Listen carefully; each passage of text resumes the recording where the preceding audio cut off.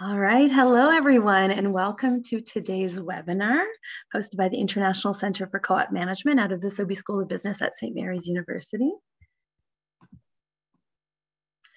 You are in the right place if this is what you came here for today. Cooperatives in the digital age, digital maturity, data, and transition. So our focus today is really looking at that intersection of where our economy is really moving in terms of digital maturity and the call for all of us to move in these ways, and cooperatives as a business model and enterprise model. So we'll talk about lots of different things: data sovereignty, member experience, certainly the use of data, and all of the other technology improvements and challenges that we have as we move forward into our current and emerging economy. So we've set this up with a couple of really amazing speakers here today, but we also want this to feel like a forum for everyone. So we have this set up as a meeting in Zoom. So that means that you can see everybody in the participant list, you can add to the chat, you can message people directly or to everyone. So please do participate like that. Please do share your comments and ideas along the way. 4, 1, 2, 4, 9. That's how I like to enter a room. Thanks for the audio there. And so please do add your comments, questions, and chat throughout. We have many special folks here on the line today, including our master's and graduate diploma students here as part of their digital transformation course. So we hope that those folks are particularly active today in sharing. And towards the end, we're going to open up so people can, show their video, share their voice live as well.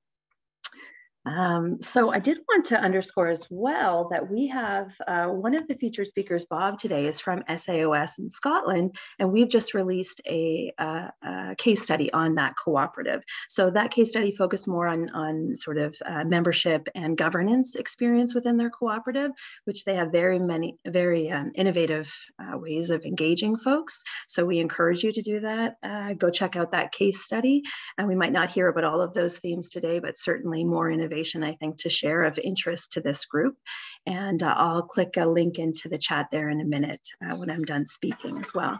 And just to say as well, we have a number of other case studies and released works that are free and open for everyone. I know that a lot of the time we're looking for these great examples of cooperative governance in particular in a lot of these cases.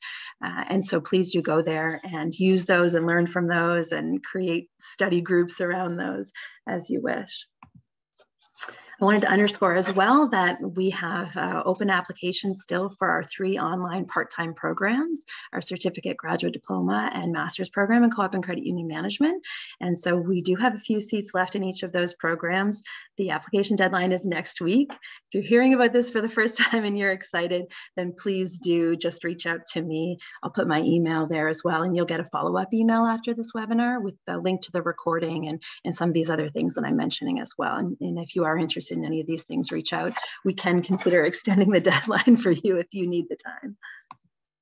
So now I'll move on to introducing our 2 featured speakers today. So they are special not just because they're brilliant and doing really great things, but because they're both graduates of our Master in Management Co-ops and Credit Unions program as well.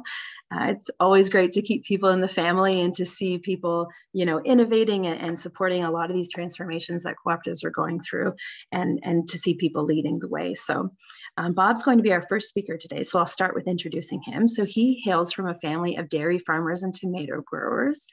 The importance of common ownership by farmers was instilled at the start of his career, setting up a farmers co-op under the guidance of his economics tutor at Aberdeen, which took apricot computers onto farms from 1982, providing budgets using the financial calculator developed at Reading University.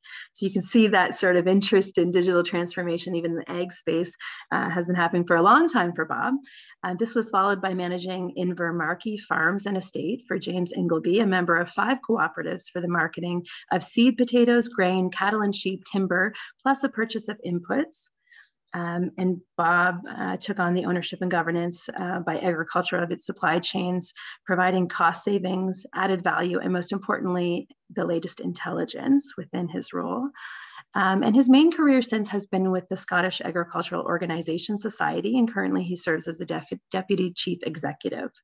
And he's also the managing director of ScottEID.com, which I'll let him tell you more about in a minute. But I also want to introduce Deborah Moore, our second speaker today. She holds the Master of Management Co-ops and Credit Unions and has over 20 years experience leading digital transformation strategies across multiple business lines at Van City and Citizens Bank. Deborah currently leads Celero Solutions open banking marketplace program, as well as consulting business advising credit unions on their digital strategies and preparing them for emerging digital economy, including open banking. She's a member of Digital Identity and Authentication Council of Canada's Innovation Expert Committee, and actively contributes to the system's ongoing open banking dialogue, including participating throughout the federal government's open banking consultation process. So I would be remiss, and I apologize, I jumped right in without doing our land acknowledgement as well. So St. Mary's University is located on the unceded and never surrendered territory of the Mi'kmaq people. And of course, many of us are involved in place-based development and partnership. And so it's critical for us to look at the history and the relationship of the land, and also the treaties that govern our land, which is an ongoing process for us at the center and in our wider university. And also I should say that I'm Erin Hancock. I am the education manager with the center and very happy to be your liaison with all the things that we do at the center. So I will now hand it over to Bob to take the floor. And Bob, if you have any introduction music as you take the stage, you go ahead and play that now as well.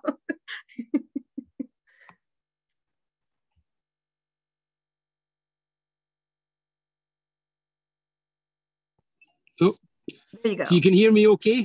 Yes. Yeah, you're nodding your head, so that's fine. Thanks very much. So, so thanks a million for asking me to come along and speak this afternoon, and a glorious afternoon here in Scotland. And I do hope that you can all understand my strange accent, really. I often had a lot of laughs in Canada, the way that we roll our R's and all the rest of it. So please, if nothing else, enjoy the accent.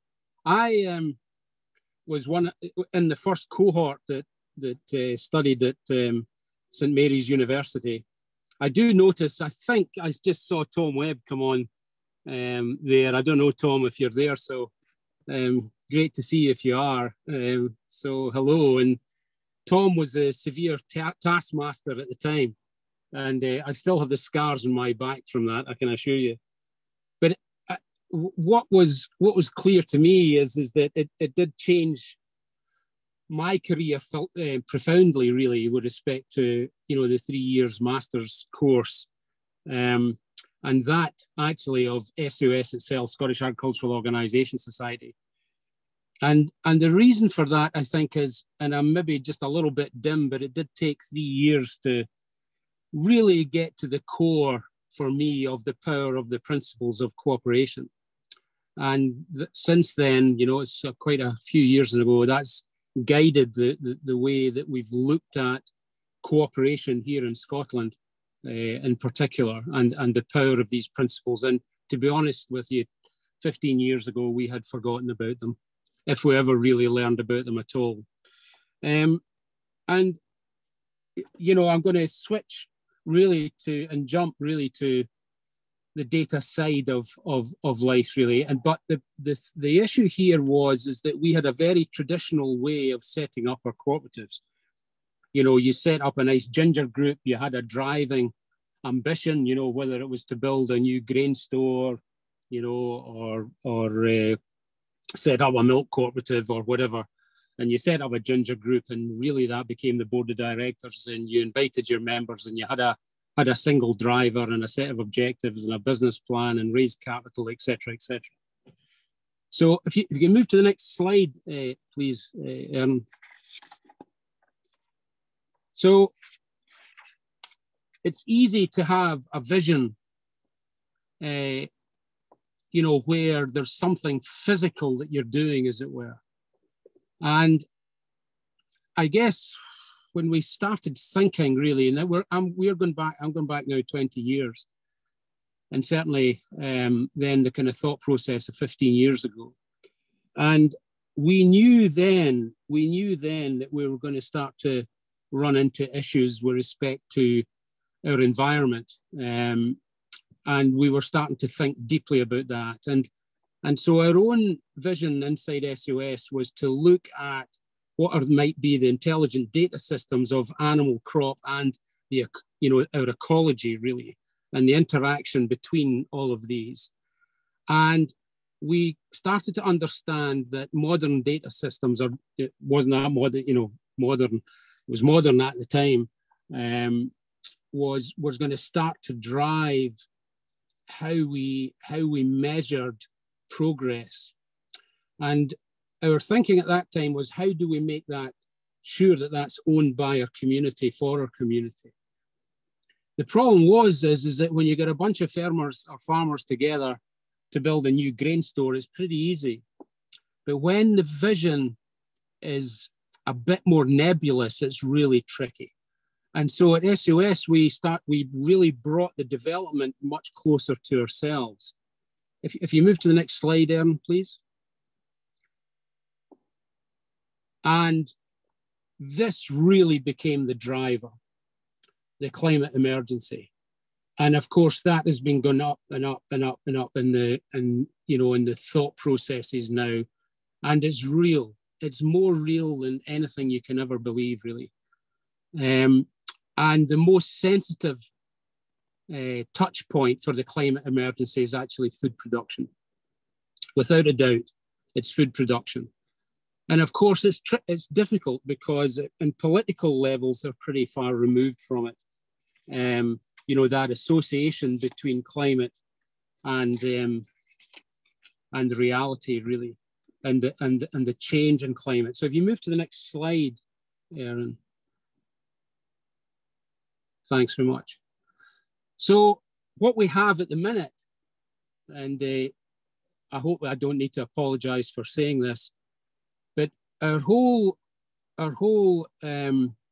economy is driven by rich old men who really don't care about the climate and what we're doing. They don't care that we're burning nearly 100 million barrels of oil every single day. It's about 96, and exactly the same in coal and coal equivalent.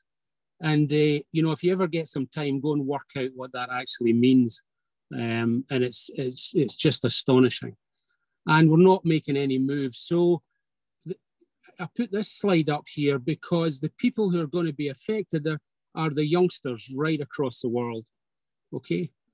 And interestingly for our industry is that a lot of focus has been put on ruminant animals and their production of methane.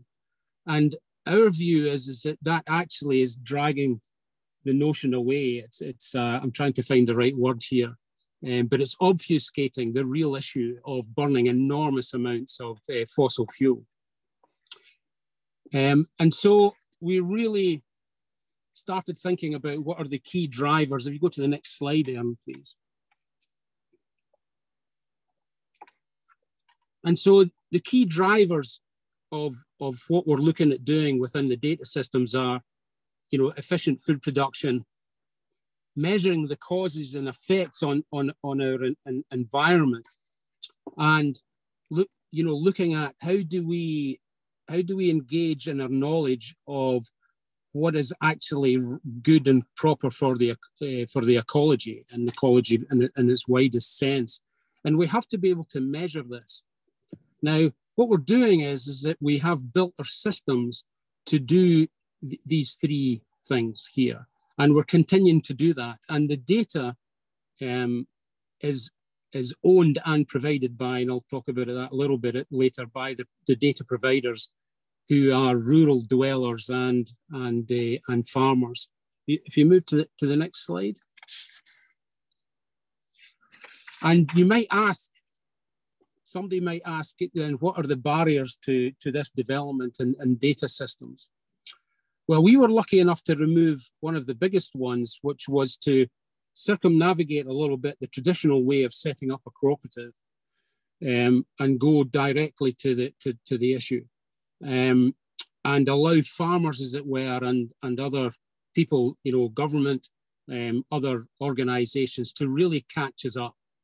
But by that time, we own the data, and we have the data.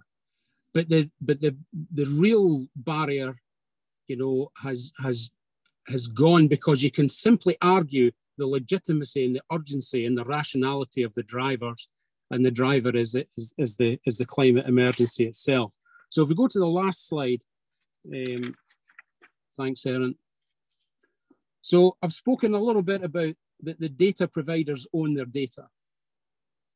But here's the question. A lot of people look at data, and data is neither here nor there, really. You know, it's volumes of information. The question is who owns and governs the intelligence that's derived from the data? Who owns that intelligence? Who owns the intelligence that says that our bee population is declining, and what do we have to do to reverse it? Who owns the intelligence that says that our peat bogs are drying a little bit, so we've got to reverse that, and we'll have to measure it. You know, we'll have to, you know, block drains and measure the water levels coming up and all that, et cetera, et cetera.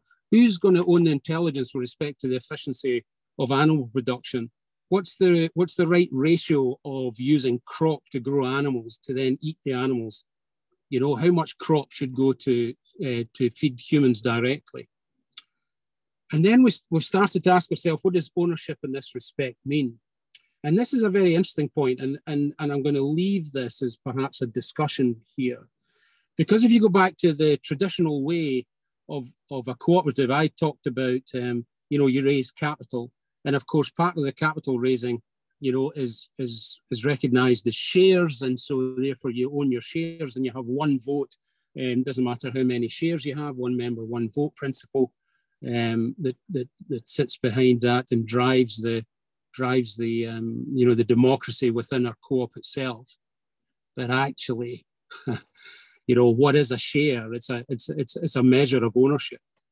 And the measure of ownership now, as far as we're concerned, in our very significantly large data cooperative we've got, which is called Scotty ID, you know, with probably, you know, I can't remember the last count, but you're looking at 20-odd thousand members, 23,000 members, is that their ownership there and their governance is through the data itself.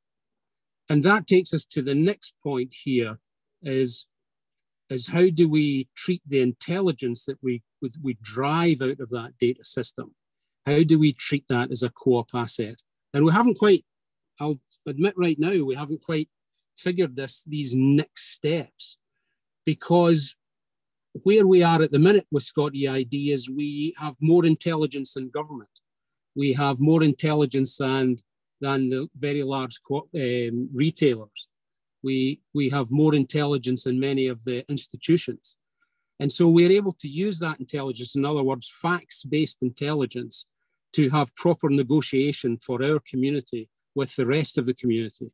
So we're able to express what it means, what the climate emergency means with respect to food production. We're able to express what the kind of the skewed marketplace, as it were, with respect to food, and how that's skewed by the enormous pressures within our standard sort of neoliberal, as it were, marketing thought process, where the price of food has constantly got to be driven down. And that's going to start to slowly reverse now. So that's where we are at the minute.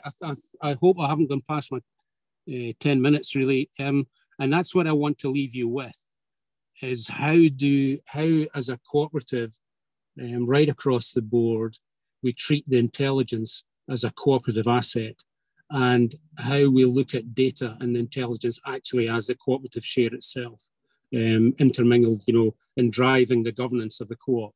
And these are real questions for us now at the point that you know, where we are of 12 years now of developing our amazing data systems. So that's me, really, I think. And I'll be absolutely delighted to take any questions to that. And if anybody at any point wants to send me an email or write to me, I'll be delighted to answer any of these questions. So thanks very much indeed. Thank you very much, Bob. And I wonder, while you have the floor, because I know that you're so thoughtful about the member engagement and member voice within SAOS, do you want to talk about any of the sort of digital interventions in that space and or choosing not to go digital in some ways? Yeah, thanks, Erin, for that, because, you know, in 10 minutes, I can only explain just a little bit about what we do. What's fundamental in this whole process is data itself is as dead, and what we've built is that interaction with people directly. So through Scotty ID, we handle about 4,500 calls every month. We speak to 4,500 of our members every single month through Scotty ID as we develop that interaction between the data and intelligence itself and people's needs and requirements with respect to that. And we also cross over into the needs of government or the inspectorate, with respect to what we're doing and or any aspects of the food chain. And what we do is we keep many thought processes actually to ourselves, because that's where our competitive edge comes from, within our membership itself. So I hope that data itself, you don't look at a co-op itself as just simply the data. You look at the data and the intelligence and the interaction with the people and the members who create and develop that data and their needs and wants in association with that data. You need to see it anyway. But the best statistic for us would be is the number. We have, as I said, about 20 odd thousand, or just over 20,000 members, and we'll speak to 4,000 of them every single month. Yeah. Wow. Amazing. Thank you very much, Bob. That's perfect. That's great to kick us off. And then we'll bring Deborah to the floor now to give a little bit of the context from sort of financial cooperatives, the credit union sector, and digital transformation and everything, including open banking and a lot of things that Deborah's going to talk on. And then again, we'll move into the forum where you all can share about your experience and ask your hard-hitting questions to our featured speakers. So over to you, Deb. Thanks so much for being here. Well, I'm so honored to be here with St. Mary's again, my alma mater, to present to all of you. So I have to say that I personally, it was very rewarding for me to go through that program, and I leveraged the learnings and the relationships I've developed along the way every day. So thank you for that. So a little bit about Celero, perhaps. Many of you may not be familiar with who Celero is. Celero Solutions is a digital technology and integration company. We provide a whole range or comprehensive range of financial technology and payment solutions to credit unions across Canada. Our mission is to deliver financial technology and expertise through both our innovative mindset and, most importantly, our cooperative values, so that we can support our credit unions in delivering financial well-being to their members. So we're really focused on that end member in the services that we provide. I mentioned that we provide a whole host of different services, and I think this is important context for some of the information I'm going to share in a few minutes. But we started in about 2003, 2004 to provide technology services to credit unions in the Prairie provinces. So we became that IT shop of the many of the Prairie credit unions. And today we've expanded out the types of services, a whole range of technology and professional services that we provide out to the credit unions. And some credit unions take a selection of those, and some of them completely outsource their services to us. And at the foundation of all of this work is our integration layer. We provide an integration platform that exposes the data that is needed and integrates that into the various services that are delivering direct services to members in each of these credit unions. So I mentioned that we started off providing services directly to Prairie Centrals, Prairie credit unions, and we are cooperatively owned by the three centrals in the Prairie provinces. From some of you members of the program here that are dialing in from different jurisdictions outside of Canada, just for your awareness, Most credit unions, primarily credit unions in Canada, there are a few exceptions for federal credit unions, are provincially regulated. And as such, there are central credit unions in each of the provinces. So we are owned by the Three Prairies, Manitoba, Saskatchewan, and Alberta Centrals. However, we provide and extend services out to credit unions across Canada. So maybe we can set the stage a little bit here on what's happening within financial services and specifically what's impacting credit unions and banks. We're seeing a changing landscape, and that changing landscape is driving new business models with new emerging, and I say new, and I'll put new in quotes because it's really not new, big tech and fintech that have come into the financial services space. Challenger banks, which are digital first or digital only banks. Here in Canada, we have a few of those. Neo Banks, for example, is well known, as well as Wealthsimple, that are all gaining market share in the Canadian landscape. There are in other jurisdictions, there are digital platform plays where, for instance, in China and in India, so there's WeChat, Alipay, and Paytm in India. These are huge platforms that provide a whole range of different services back to consumers, not simply financial services. And each of those platforms have over 1 billion users, where I call them lifestyle applications. And so that's a trend that we're seeing. And here in Canada, we're seeing some of the barriers to entry removed, as we see in other jurisdictions like UK and Australia, for example. But this is happening across the world with the introduction of open banking. So these types of regulatory changes are really changing the ecosystem and the financial ecosystem and competitive landscape for financial services as they start to open up to fintech and other third parties. I'm going to spend a little time talking about open banking because I think it's really relevant from the data perspective and ties in nicely to what we heard from Bob.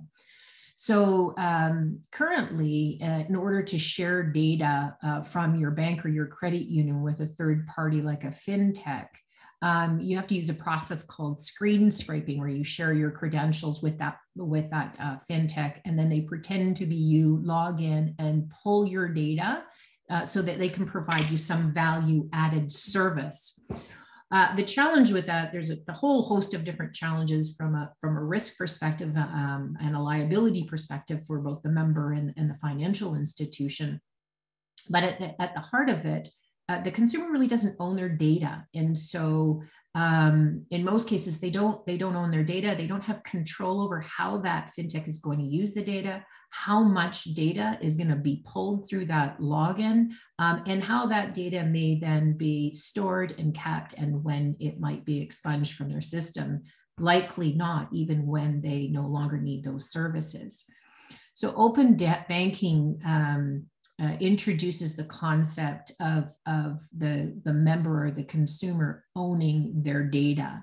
And it really shifts how data is then shared with third parties and how fintech become part of that ecosystem. So what it does is uses technology called APIs, which is application programming interfaces, but it's a secure communication method for banks and credit unions to share the data with fintech. And what it's meant to do is create more competition, more innovation, and also downward pressure on pricing while placing the consumer, or in our case, the member, in control of who has access to their data, for how long they have that access, for what purpose they have that access, and when they want that access to be removed. Before I talk about digital transformation generally, open banking will become a reality here in Canada in about 18 months. Recently, last month, the feds announced the hiring of Abraham Tashian, who is the open banking lead for Canada. After about a 2-year-long consultation process, the government last year in August released the plan for open banking here in Canada, which included an 18-month window from the time of hiring of that lead. There's 3 main phases to the program. One is that data sharing that I just mentioned, but all with third parties, but also payments, the ability to write data is coming after in a second phase, and it's going to be aligned with work already underway for payment modernization. And then the third is the ability to port or switch accounts between institutions and create new accounts. And so there's a lot of consumer inertia to being able to move your account, say from a bank to a credit union, because there's so much friction in the process, and that's meant to remove some of those barriers. So for credit unions then, this introduces opportunities to look at new business models, different ways to incorporate fintech into their business models, perhaps acting as a fintech and providing services out to other third parties in ways of products and services. And at the very least, ensuring that they have the appropriate security consent management flows and APIs in place to be able to support the sharing of data in a secure way that is aligned to the government's regulations and technical standards that will be coming in place. So amidst all of this change, how do organizations really look at their organization to transform? What does that really mean? We quickly jump to the technology, but we view digital transformation as really about embedding agility into all facets of your organization so that the organization can continuously learn, innovate, and evolve and adapt to these types of situations and real paradigm shifts in how financial services will be delivered moving forward. It requires creating a culture that rewards failure and test and learn approach, taking hints from how fintechs operate and how they're able to be really very customer focused, shift to member centricity across all your services that you provide needs to look at that lens as well. From an organizational perspective, looking at how you collaborate not only internally, but how you collaborate across traditional boundaries with third parties or community service providers, for example, which would be a unique opportunity for cooperatives. And then building the data and analytics capabilities that help to fuel some of the experiences and the operational improvements that need to be in place to support the transformation of organizations. So as I mentioned, it's not all about the technology. Technology is a key enabler, absolutely, in building the right architecture and framework in place to support that flexibility is important. But looking at your business model, how that business model may need to evolve over time and what opportunities and new business models are there for credit unions to seize.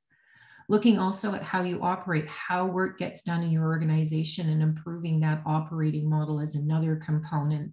I already mentioned the data analytics and the criticality for replacing, in some cases, how services are provided in person today. Credit unions have always had high loyalty and satisfaction scores and really deeply understood the needs of their members. But when their members are no longer coming into the branch, as we've seen through COVID, how do you create that level of personalization and advice that's needed without those interactions occurring anymore?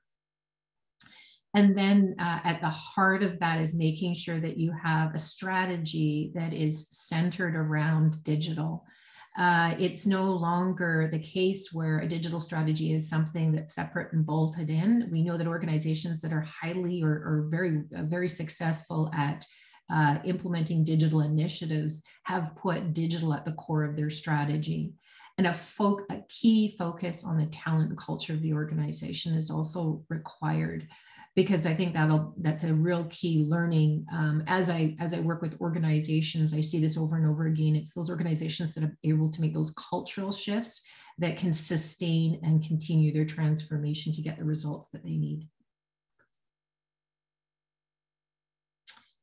And then finally, and just share a high-level view of the transformation framework that we work with credit unions. So I'm a real firm believer in education and creating a shared understanding. For some folks, technology is still relatively new, and having deep understanding, some of the new complex ideas can be challenging. So starting with a real clear shared understanding of what digital transformation means for an organization is really important across all levels of the organization, leadership, executive, and their board, but also understanding what the digital maturity of the organization, where they're currently at, and where there's opportunities to build out the organization more further and mature, where they need to focus. And this is really centered around the digital ambition of the organization and understanding the real opportunity for things like open banking, which could be viewed as a threat in some cases, but also I think it can be looked at as a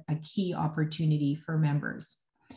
The second step is founded and grounded on, and this is really tied into what Bob said around the experience, really understanding from a member perspective, what are their key needs?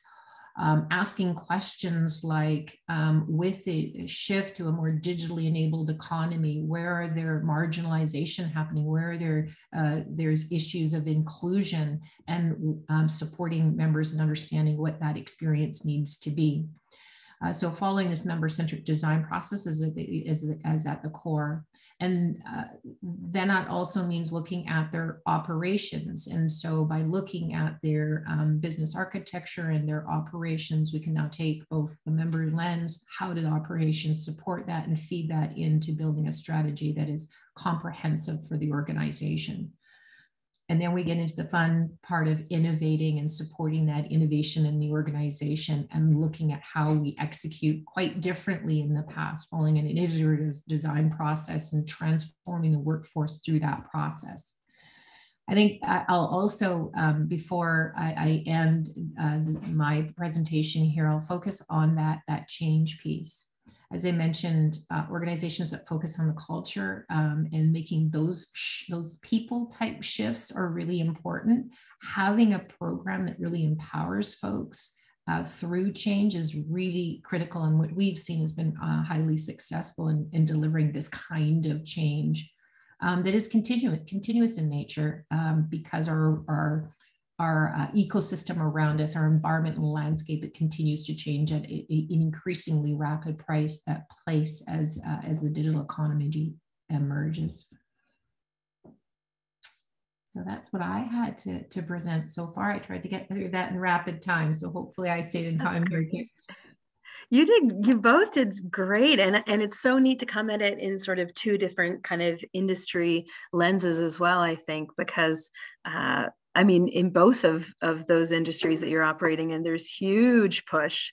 There's huge push within the wider economy and you know, competition and whatever that looks like in terms of what members are seeing elsewhere, and then wanting a different experience in the co-op context. So I think that was just fantastic, and certainly touched on a lot of those things. And also move beyond, and I think it was so great that you underscored that, Deb, that this isn't just about what technology do you implement, what are the challenges of implementing it, how does it deliver on the member experience, but also that there's a huge cultural component to that. And actually a question came up here in the chat that maybe we could address as well. I think it's a good one, and we'll start with maybe responses from you both, and then also open it up to others to respond to. What are the impacts you are seeing within cooperative organizations' culture as we undergo this immense digital movement? Do you want to start, Deb? Yeah, from a cultural perspective, I think one of the key challenges is that as organizations are focusing on shifting and modernizing their operations, there's capacity constraints. And I think that that remains, at least amongst credit unions, as a challenge, as needing to modernize, to free up capacity, to redirect that to providing more value to the members and more value-related activities. At the same time, being able to shore up and support the skill development that's required for credit unions. So I think there is this tension between the capacity in improving their operations, as well as having access to the type of skills and upskilling their teams to perform this work. One of the recommendations I put in place is using the work itself as a way to transform and build those skills. We know that we're all competing for the same types of skills, not just as credit unions across the credit union system, but across different industries. We're all looking for those same type of, say, for example, data related type skills. Thank you. Yeah, thanks, Erin. I think I'll give a slightly different, another inflection on this.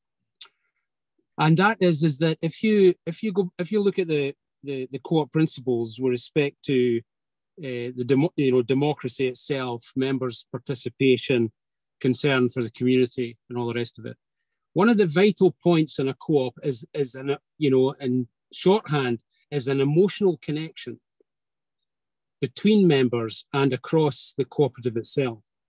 Now, the danger that we thought through and in some respects still concerns us is that when you're looking at data, you remove that connection, that emotional connection, because there is no emotion in data, none whatsoever.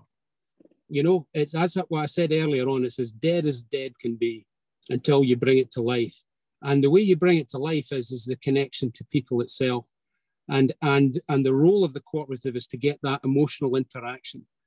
Now, it might sound a bit nebulous, but I can assure you that when you're in among it, that's what really really matters. And that's what we're really taking forward. And it's interesting because some of our data systems obviously have to interact with government, and funnily enough, government is unemotional as well.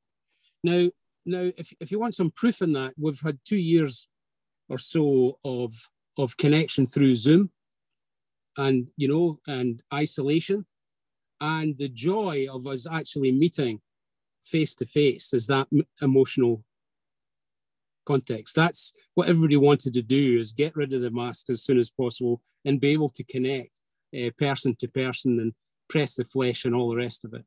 And it's always concerned us is if our co-ops go far too far down the data side and not connect at an emotional level, they're going to lose a little bit. And it's embedded inside the principles, voluntary, democratic, autonomy, independence, education, concern for the community. These are all emotional connects. Thanks, Bob. I appreciate that. It's great. Erin, sorry, it's Mike here. Do you mind if I jump in with a question? Is that okay? Sure. And then I think we'll have Paulin username Paulin next. Go ahead. I'll try to make it quick. Deb and Bob, thanks so much for your time. My question is about co-ops kind of banding together to solve these common digital problems. We're all kind of facing the same issues, whether it's governance, whether it's incorporating, digitalness into, every aspect of our role. I'm just wondering if you guys can speak to your experiences partnering with other co-ops to solve common problems, and if you could maybe speak to why you don't think we see this more in the cooperative sector, co-ops coming together to solve mutually these digital issues. I can jump in there and talk a little bit, just because of the nature of the work that we do at Celero.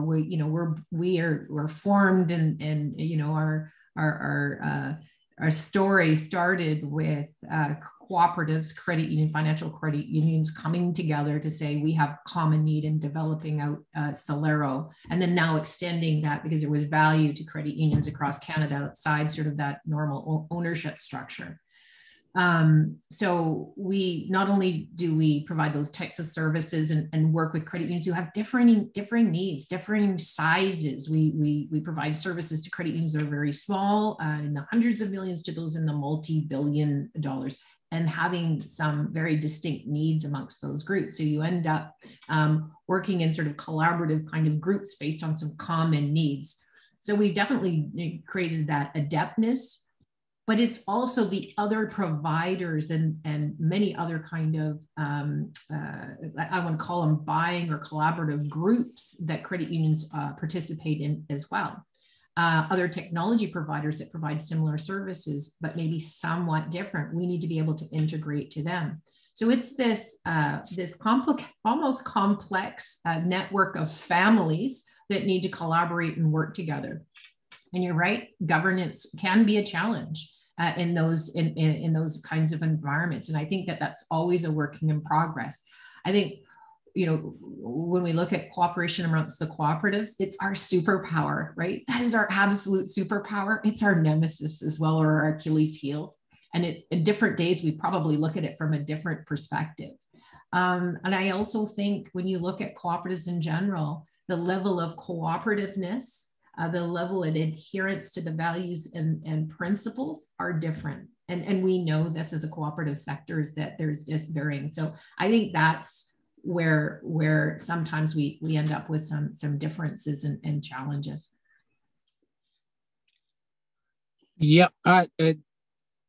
the SOS itself, Scottish Agricultural Organisation itself, is owned by all our cooperatives in Scotland, and therefore we are the conduit for cooperative working with other cooperatives. And I'll tell you, it's hell, because the reality is a lot of cooperatives compete with other cooperatives because they have to live in this fanciful sort of neoliberal methodology for economic that drives economics, and it's tough. It's actually, I believe, it's the toughest of all the principles, and it should be the easiest, but it just isn't. And I'm just going to leave it there. To be honest with you, we do our best, but for goodness sake, don't take it for granted that a cooperative will work with another cooperative. Again, it actually often comes down to the boards of directors themselves. And the kind of, the in a way, that competitive edge, but simply because it can be complicated to do, actually, and use a lot of time and not really drive any big changes. So I'll be brutally honest, it's a tough business, but we do it. I think we do it well at SOS, and I guess we've had more than 100 years of experience in there, so I'm allowed to be honest. It's tough. Very responsive. Thank you guys so much. Appreciate it. Thanks, Mike. Thanks, Bob and Deb. Username Paul and Deb, do you want to introduce yourself and offer your question? Yes, pleasure. My name's Paul Lindop. I'm like Bob, based in the UK. And in fact, we're a member of SAOS. We are Cool Smart Rural, and we're a co-op. So we're part of Bob's family, and we do try and work with other co-ops. Hopefully Bob remembers that. But as you might see on the video background, our mission is effectively monstrous. It's the digital transformation of rural Scotland. And that's centered through agriculture, but deals with all rural stakeholders. So it's the epitome of cooperation, and not all bodies that usually cooperate, but being a co-op, dealing with non-co-ops actually helps us get a meeting. So just answering that last point of Bob's, sometimes co-op to co-op can be difficult, but going and dealing with a big utility company to take on a shared goal, it's actually easier being a co-op. So, but the point of the question, and something that crops up for us quite a lot, because we've got this brief of digitalization of, shall we say, a population that's not best known for its digital maturity. Data is a critical thing, and therefore it's the question to the panelists and the audience in general is sort of the relationships between the tools that we use that gather the data, the analysis that happens, and the people themselves, because every farmer is an individual. They regard every farm as being unique. But how do you bring that tool, the gathering, the analysis, and the personal person together? Yeah, it's a tough question, Paul, because the tools themselves for gathering the data can be a little bit of myth and magic, as you know. They're technically very, quite difficult. They've got to go through dashboards to be able to see the information that's driven by them. And then there has to be interpretation of the data coming out the other side. And I think, what we've been, I answered a little bit earlier with respect to the disconnect really between the tools that drive it and the people themselves. And that not necessarily how do you get an emotional connection between the tools and the people, but the emotional connection between all of the people with respect to what's the right data and what's the correct data and the interpretation of that data, because the interpretation of that data can do serious harm. I picked up a question there by Tom Webb, because he says in his question, and I'm paraphrasing, and you maybe help me out, Tom, but is that in the corporate world, the interpretation of their intelligence is to increase return to investors. And of course, what's happening, if I'm being fairly honest about this, what's been happening is that return to investors within, let's say, our largest retailers, is based on cheapening food to the point that we're damaging the ecology and the environment. To have a cow that produces, let's say, 12,000 litres, or to have a wheat crop that produces 4 tons to the acre steady, you're actually raping either the animal or the ground itself. And the question for us, Paul, I think, is what is the correct balance? And it's certainly not where it is just now. And the big retail sectors, and within that I include the cooperative group itself, has got to understand much better that relationship between sustainable food production, a terrible word, sustainable, but sustainable long-term food production within a changing climate, and being able to measure the changes and connect that with people, because it's people that make the change happen. So I'm sorry, that sounds like I'm preaching now, and my apologies for that. But that's what we're up to now. That's what we're doing now, Paul, I think, is these connections, and having the evidence to be able to talk to the big corporations with the evidence and government and say, by the way, this is the damage that you're doing. And so you've got to stop this. You cannot use market mechanisms, right? You cannot use market mechanisms to improve the ecology, because it will rape the ecology. It's called externalization of cost, really. It'll externalize all of their costs to harm the environment that we're in. And that's exactly what the Exxons of this world are doing, the BPs of this world, and the Shell, is they're externalizing all the cost of CO2 to the general environment, for the own people. But I'm now preaching now, so my apologies. I can't believe you think that Tom would have any issue with you preaching. I think one thing that I'll add on that sort of data question is that credit unions, by virtue of being owned by their members, the data that they have is really owned by the membership. And I think when we look at how data is used and shared and managed, there's opportunities for credit unions in looking at how they apply those values to look at other social good purposes for how that data might be used, as well as how they can procure certain kinds of services. And I think, when we think about open banking and how we partner, I think there's a whole question around trust and how my data is going to be used. There's an opportunity for credit unions through that process to say, these are trusted partners that meet certain kind of criteria that we work with.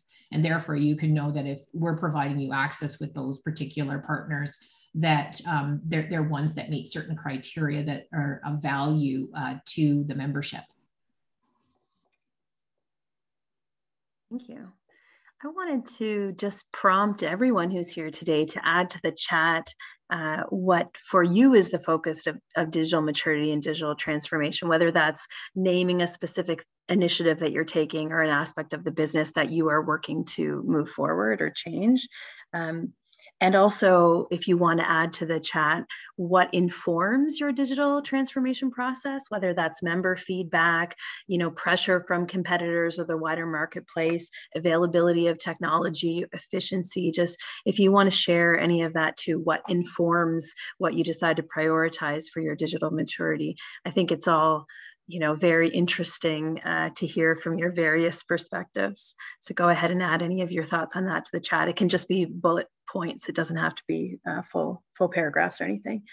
And then we've had several other things coming up there. So I don't know if you've seen anything else come up in the chat that either of you really wanted to speak to, But there was a question earlier from James about speaking with members and educating them on data ownership and how that's conveyed to drive participation. Did either of you want to say anything? I know we've talked about it a bit. If you want to say anything more about that. No, I think what I just would say is reiterate and re-emphasize the opportunity there, particularly when you know, right now there's no educating members around providing access to third parties that don't necessarily follow secure practices isn't a great practice, but I don't think that's been highly successful. They don't have another alternative. But in the future, when open banking comes in, there's a huge opportunity to be part of that equation and really support members with understanding what does it mean to manage your data, how effectively, and then equipping them with the tools to do that effectively. Think about all of where you've shared your data in the past. And do you have a really good understanding of what kind of data footprint you have out there today? I think providing members with the tools to help better manage and incorporate education in that program is important opportunity for sure. Thank you. And anything more from you on that one, Bob? I think you need to paraphrase the question again. I was looking through the chats there, and no problem. I've lost the thread just a little bit. So just about member education around data and their participation in the data of the co-op. Yes, and you know, I'll come back to what I said earlier on, is that connection with people to people, you know, and we really do it by telephone, because there's an intimacy between people's own data and themselves. And, you know, we have pretty clever systems that are able to interact at that level very, very efficiently and have a real connection, you know, where we actually know the people, that, you know, we have our groupies, you know, people who phone every week because they want to. Here's an interesting one. I mean, I just want to go back just a little bit to this emotional connection. We deal a lot more now with, you know, and it's come up, certainly in the UK, it's come up the agenda is dealing with mental health problems. And the mental health is, you know, in my view, is often because of remoteness. People feel remote, you know, that they're not connected. You can connect through Facebook, but my God, it's pretty dry, awful stuff, really. And then, of course, if you're connecting through Twitter, you know, it's an appalling piece of software, really. It really is. It's just, you know, invite it, you know, and you know, I don't need to explain it. You'll know fine when you actually look at the drivel, you know, and of course, you know, the big rise of conspiracy theories and all that absolute nonsense, and that's just people being disconnected from reality.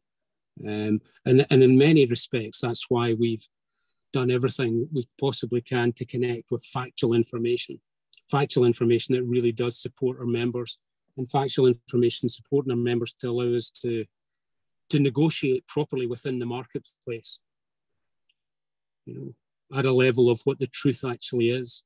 And I'm, you know, if I'm allowed to express a concern, you know, with respect to climate and the climate emergency, is we will not face the bloody truth. We won't do it. You know, we're almost to get to a point where we can't buy bread off the shelves. And of course, a lot of the world can't buy bread off the shelves just now because they just can't afford it. You know, they simply can't afford it. So we've got to really work at these disconnects and be able to handle the truth that's driven from data, rather than using it to, as Tom says, to enrich investors. Thank you so much. Thank you to everyone for participating today. We are reaching the hour, so I want to thank you very much to both of our speakers.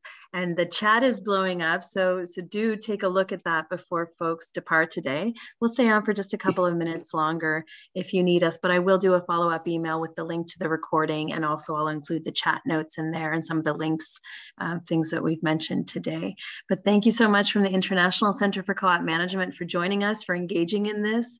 We'd love to in the future do a whole conference or symposia focused on this topic of digital maturity and cooperative specifically, but just to underscore, you know, the sharing of factual information, the upskilling of the teams, the connecting with folks at an emotional level, keeping cooperative principles, values, and our enterprise model at the forefront of any of our changes. I mean, those have certainly come up as big themes today. And I feel like we've produced more questions than answers today, but I think that's the nature of this kind of transformation. So thank you again to the speakers and to everyone else who's here. Take good care and stay in touch. Bye, everyone. Thanks very much. Thanks so much. Thank you both for your time. Bye. Thank you. Thank you. Great session. Thanks, everybody. I just at the last second got my little summary in there, so it's on the record.